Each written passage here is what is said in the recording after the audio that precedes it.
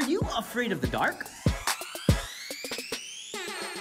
Well, wala naman dapat ikatakot dahil kung minsan, nasa dilim, ang saya.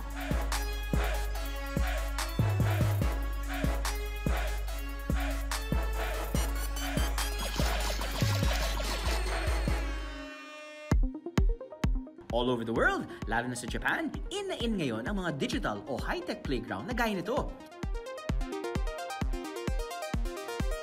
Dinarayo ngayon sa Odaiba, Japan, ang attraction na to na nag-grand opening itong July. Ito raw ang world's first digital art museum. Pinuno nila ng mga makukulay na 3-dimensional o 3D artworks ang Mori Building. Sa laki nito na 10,000 square meters, umaabot sa 520 computers at 470 projectors ang ginagamit nila ng sabay-sabay para ma-achieve ang ganitong concept. Isang grupo ng mga artist, scientist at iba pa na tinawag na Team Lab ang nasa likod ng konseptong ito.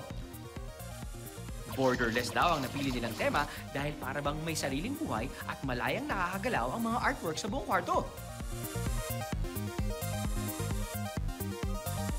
Interactive din ang ilan sa art projections na nagre-react tuwing hinahawakan. Pwede ring baguhin ang kulay ng ibang LED lights gamit ang Team Lab app na pwedeng i-download sa cellphone. High-tech! Kung di pa kayang lumipad papuntang Japan, meron ding digital playground dito sa Manila.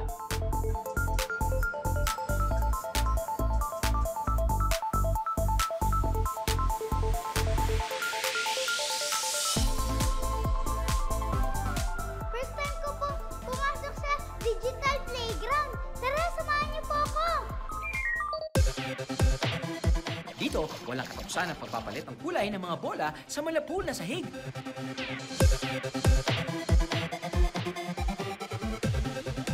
Wow! Salamin! Ganda ng mga ilaw!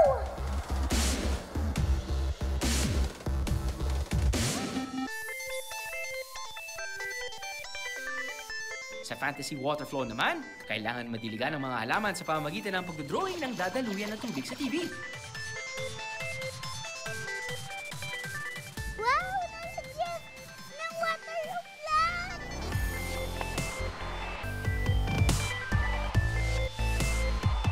Sa mga mahilig mag-paint, ang malaking pader na to ang inyong canvas.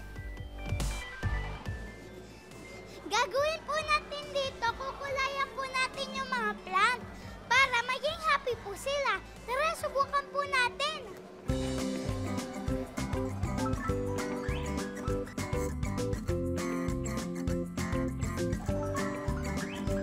Color po, di ba? Ang dami pong mga colors. Ang gaganda po. Galing ng digital painter, di ba?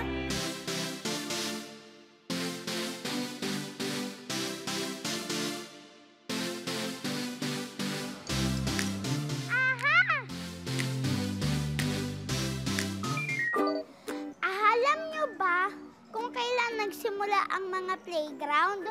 Noong 19th century. Ang mga digital playgrounds na to ay nagsimula nito lang!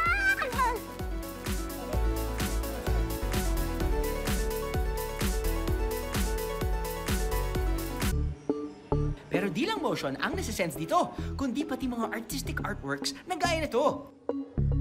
Sa Doodle Aquarium, bubuhayin o magiging animated sa big screen ang inyong artworks.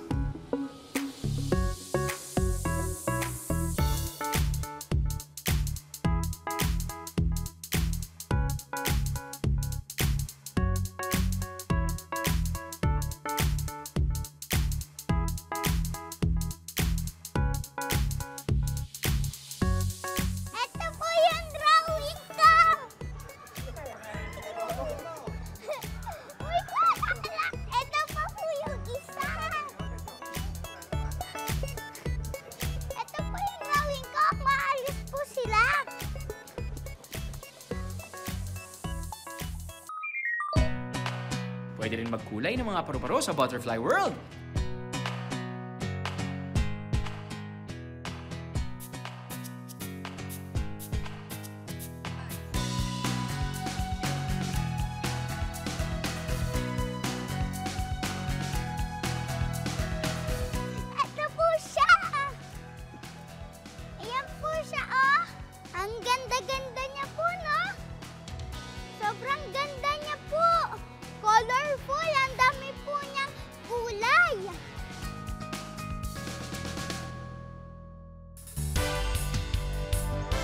lastly, ball strike.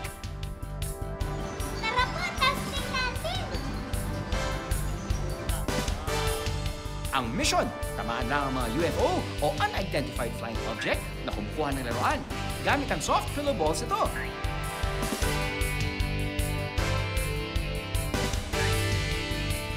Mahirap pala po mag-isa. Dapat po may kasama. Pagod na pagod po ako mga ka-AHA at saka mga kapuso. Tara po, samahan niyo pa ako. Pagod na pagod po ako. Tara.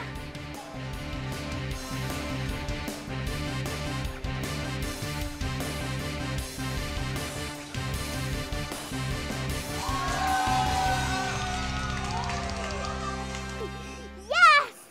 Mga kapuso, napagod pa ako doon. Kaya po iinom pa ako. Mga ka-AHA, iinom muna pa ako ng tubig at saka mga kapuso. Bye-bye.